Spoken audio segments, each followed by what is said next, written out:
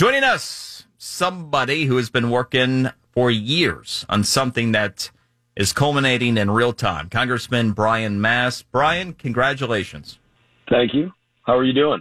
Yeah, I'm doing pretty well. Yesterday was an interesting day. All afternoon, I'm sitting there waiting, okay, when's the Army Corps going to come out with their announcement? When are they going to do this? And then later in the afternoon, it's like, okay. And we found out that looks pretty darn good. I want to get your thoughts. So yesterday, the Army Corps of Engineers announcing that they are going with what they call alternative CC, a bit of a compromise to the original CC plan. Your thoughts?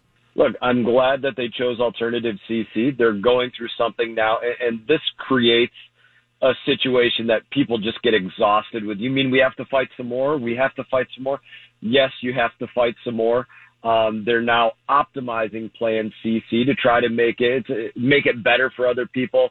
And some places it can be better for, like the Caloosahatchee. But you have to be careful in what you do. And I'll give you a specific example right now. You have some Palm Beach County commissioners like Melissa McKinley and others that are out there advocating to get Lake Okeechobee higher and higher. And that's bad for the toxic discharges that come to the coast. And I'll give you a mark my words statement. If you get commissioners like this that are advocating to keep Lake Okeechobee at a higher level, then places that are not set to really get much discharge right now, like the Lake Worth Lagoon up and down Palm Beach and Lake Worth and that area, they will get discharges. If they work to raise the levels of this lake, the Lake Worth Lagoon will get toxic discharges out of the lake like Stewart and the St. Lucie see on a regular basis, if that's what these Palm Beach County commissioners do. And so you got to be careful what they're working at here. Yeah, Brian, back during the crisis of 2016, that happened in the Lake Worth Lagoon, which you're referencing there, and it was catastrophic. And just as what we've seen, further north, everywhere this happens, it's always been that case. So as it stands now with this plan, the restoration of the Lake O Dike scheduled to be completed next year, and then this new operating manual, which is what these rules are involving discharge, is going to be part of the new procedure going forward. That's what's being finished up here. How would you grade this? On an A through F, what they have announced that they're planning to move forward with, where does that put us?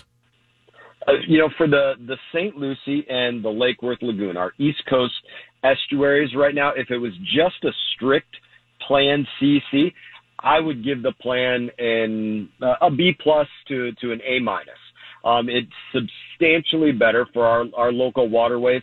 It would be a situation where it would take a lot of rain over our summer to get the discharges into our coast. But if they, quote, optimize it in the wrong way, which is what they're going through now, where they work to keep Lake Okeechobee higher, or if they took, water that they're trying to say is they have to keep it higher for benefit for other people before they reduce the harm to our areas, then that grade can go down. We're still in a moment of flux right now where they picked Plan CC. We're glad that they did. It's good for us and good for other places. But if they change it too much, they're going to work against that. And this has to be the bottom line that I put to this. Before they start doling out benefits, they have to minimize the harm to everybody else. You can't give out the benefits while you're still hurting other people. That doesn't work. And Brian, I talked to the Army Corps on Friday about this, and there was a change over previous conversations I had. And certainly you're on the front lines of this, so you have a better read than I do even. So in times gone by, the Army Corps made pretty clear that, look, we're here trying to make sure that there's not a catastrophe at Lake Okeechobee with the dike. And everything off of that is really background noise. I got this sense that for the first time, the Army Corps is absolutely serious about environmental responsibility, and even seemed aware of the impact on the record manatee deaths that we've seen, for example. They are aware of this. We've forced them to be aware of this, to the point of, General over the Army Corps of Engineers, are you willing to risk your career to say that people aren't being poisoned by this water that the EPA said is poison, that the state of Florida is spending hundreds of thousands, if not millions of dollars to clean up. Are you willing to say that you're not poisoning people by sending it there? They have made themselves aware because we've forced them to be aware of it and take that into account. And so it is serious on that front.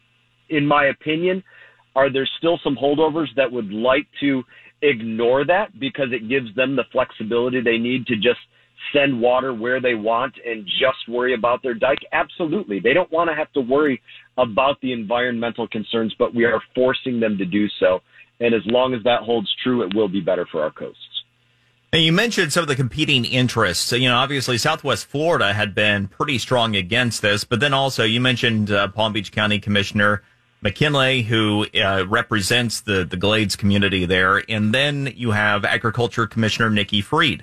It's interesting because a lot of times you'll find differences along partisan lines. But what I found to be interesting in this regard with that particular issue that you raise involving the overall depth of Lake Okeechobee, the interest of Commissioner Fried and McKinley, them being on the same page and opposed to what you represent. Your thoughts about that? Yeah, their number one goal is just to keep more water in Lake Okeechobee for watering the sugar industry south of Lake Okeechobee. That's their number one goal. It doesn't matter that they already get 50 times, I'm saying that literally, 50 times more water than what the city of West Palm Beach gets. That fact doesn't matter to them. Doesn't matter that it hurts the coastlines on the east and west coast of Florida to keep more water in the lake because it's got to get dumped on us if it gets too high in that lake during hurricane season. They don't care about that. They just care about keeping more water in the lake for the people that line their pockets, to the detriment of the rest of Florida. And so it's not just, people on different sides of this. It's where people are getting paid to have an opinion on it. Well, and correct. And Congressman Mast, the reason I wanted you to put it this way, and this is, I think, the instructive point, you have Commissioner Fried that is going around the state talking about, her environmental stewardship and how, she's fighting, and the governor, he's, terrible on environmental issues, and you're, motivated by these other factors, when in reality, she's literally the one that's being paid off by the sugar industry. You're the one that's actually fighting the environmental cause here.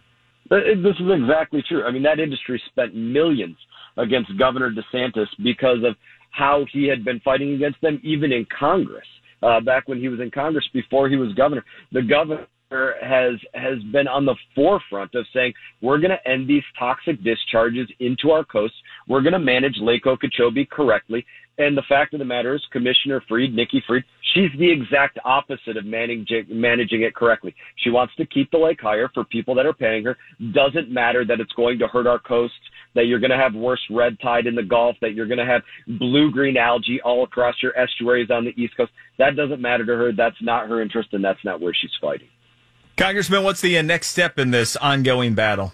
It's all hands on deck all the time. We will do everything that we can to see it through the finish line, to continue to get the community, people young and old, to write into the core, to just have that underlying message that, great, you want to have benefits for other people with Lake Okeechobee, that's fine, but you have to reduce all the harm that you're doing with it before you dole out the benefits. That has to be the fairness level that you reach to do this. And as long as they do that, we'll be good. Appreciate your dedication to the issue. Keep fighting the good fight. Talk to you soon. Count on it. Congressman Brian Mast.